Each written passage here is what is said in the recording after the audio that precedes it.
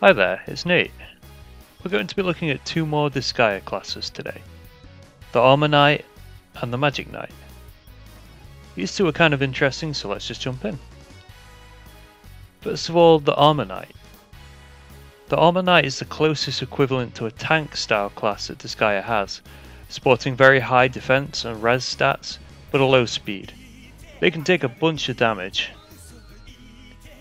Supporting this is their ability, Defender. When the Armor Knight defends, they will jump in and take the hit for an ally regardless of their position. And so naturally the aim of an Armor Knight is to pump up their defense and HP to ridiculous levels so that they can take hits instead of your party. Their Defender ability works 3 times in the same turn, so they can take 3 attacks. Armor Knights are best with spears, though they can use swords and axes just fine. Spears will, however, increase your defense further, and that's really the aim of the character. So let's take a look at their unique skills. Unlike a lot of classes, the Armor Knight has 2 rather useful skills. Noblesse Oblige, I think that's how you say it, is the first. It will take half of the damage for the target, so you want to be casting this on an ally and then the armor can take the punishment instead of your other class. After all, that is their entire role in the team.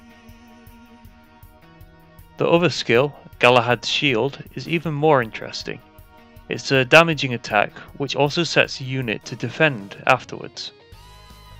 That means you can both attack and defend on the exact same turn.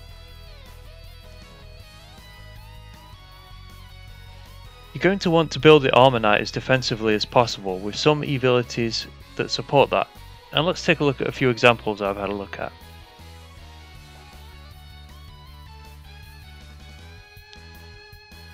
And so, as you might have grasped by now, Armor Knights are your dedicated tank class, and no other class excels at defending, protecting, and taking hits quite like them. The other class I want to shine a spotlight on today is the Magic Knight. One of the less talked about systems in the game is the elemental and weapon resistances found on each unit. The Magic Knight takes advantage of elemental damage like no other melee class. The Magic Knight's unique ability increases their elemental damage in accordance to their resistance of that element.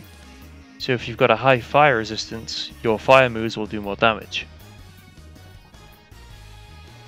The Magic Knight is all about exposing the enemy's weak point. They're equipped to deal with a variety of resistances.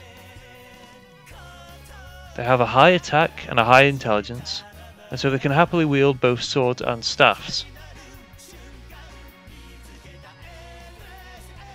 Something interesting about the Magic Knight is their unique skills and also how they're unlocked. They're actually added as her sword proficiency increases. This is because her skills are elemental versions of the normal sword skills. So let's take a look. Blade Rush becomes Flame Slash with fire element. Killer Spin becomes Killer Storm with wind.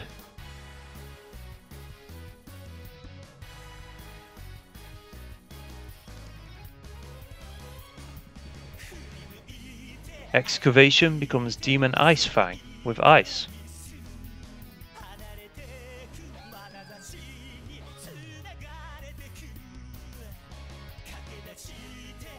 Vacuum Slice X becomes Biting Ice Blade X with ice.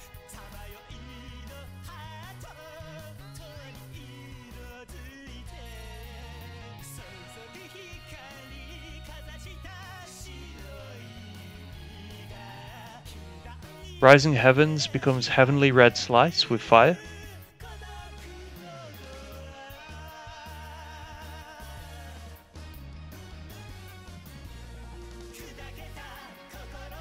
And Neo Dimension Slash becomes Dimension Slash M with star.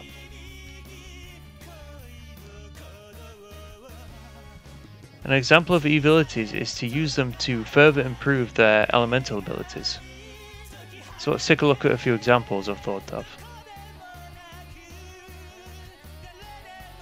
The Magic Knight has incredible potential to do massive damage even towards the late game.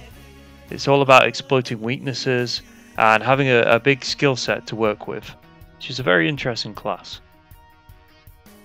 Thanks for joining me on this another class guide, and we'll have more soon. If you haven't already, check us out on Twitch and have a look at the other links in the description. See you again soon.